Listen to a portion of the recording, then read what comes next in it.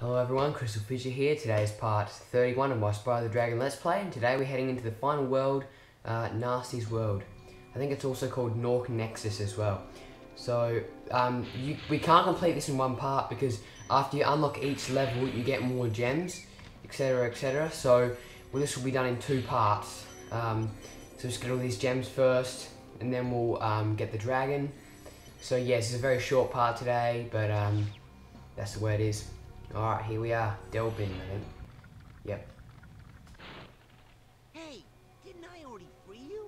You're in Nasty's world now, Spyro, and you are the dragon who must defeat him. Bring him on! I'm ready! Reach the exit in each of Nasty's lands.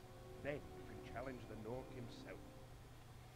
And that's 75 dragons, 5 more to go. Now, we already have rescued that guy before, in the first level. He's the first dragon you free. So on the next part, we'll be going to Gnorc Cove. See ya.